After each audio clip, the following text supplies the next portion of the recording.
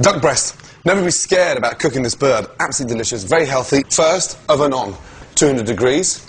And then, salt, pepper. Now the salt will help to extract the water out of the fat. Non-stick pan, no oil, but start the duck breast in the pan cold. Skin side down, it feels and sounds a little bit weird. But as we put them into a cold pan and turn the heat up gradually, it starts to release the fat. If we put them into a hot pan, it seals them in and the fat stays in there. We want to render that fat down. 90% of that duck breast will be cooked on its skin. Keeps the duck nice and moist, but more importantly, it stays crispy.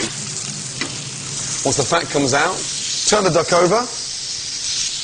Nice, high, hot heat. Seal the duck. Now they're going in the oven, skin side down, 200, 6 to 8 minutes. If your pan's got a plastic handle on it, then transfer the duck breast onto a tray, but make sure you put the tray into the oven to get hot first.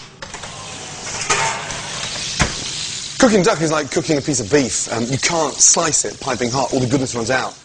Just quickly turn it over, push your fingers in there, and it's slightly resistant, but still quite bouncy. And that confirms they're quite pink in the centre. But the important part now is leaving that to rest, let them cool down, and then we'll slice them. Keep that excess duck fat, and there you go. Next time you're sauteing potatoes, you just take them to a completely different level.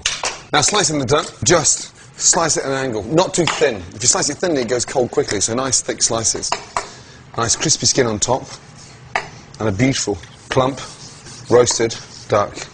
All the white fat gone, nice crispy skin, and absolutely delicious.